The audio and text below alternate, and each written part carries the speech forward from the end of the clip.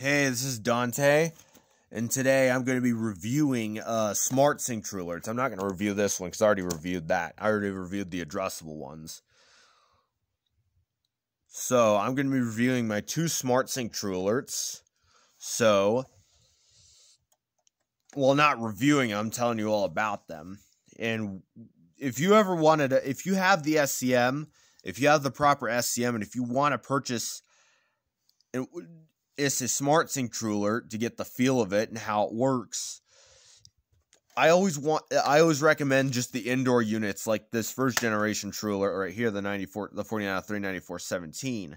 I don't recommend outdoor ones because they have an extra handicap. As if you've been seeing my videos, you already know what I'm talking about. These things will not work right. Weatherproof TrueAlerts do not like to work right. As they tend to betray not just collectors but technicians, and even building staff if they are installed in there. Because biggest reason is strobe. If you manage to get the strobe to work.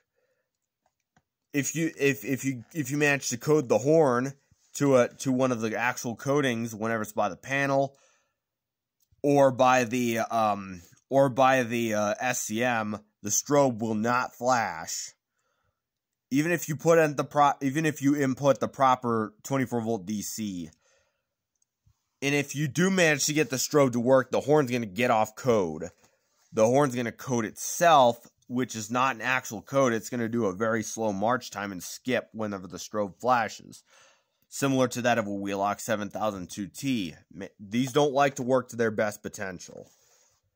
So I don't recommend you get weatherproof TrueAlerts. Not all of that, the handicaps, but they're also expensive too.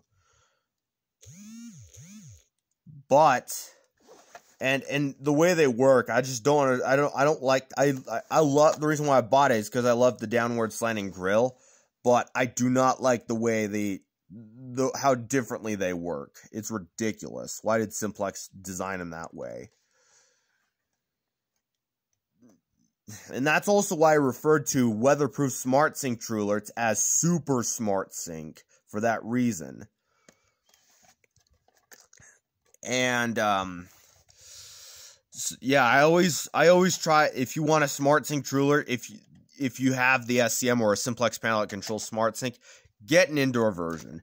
Get the indoor models that Simplex has available, or the discontinued 4903 SmartSync TrueAlerts. Get only the indoor units.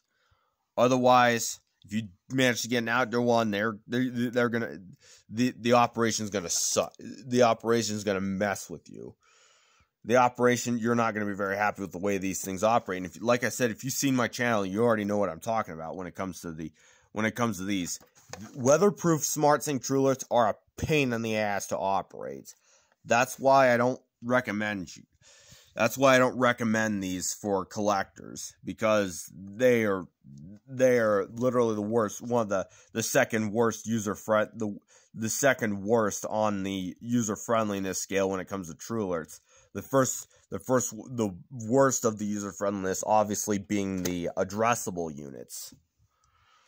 The worst of the worst obviously being the addressable units. This includes the TrueAlert ES, because those are also addressable.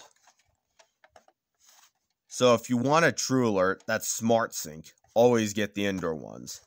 These try to stay away from, because they don't like to work. Because like I said, they won't let you work them right.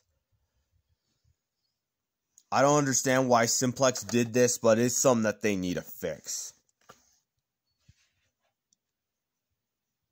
So anyways, thank you for watching.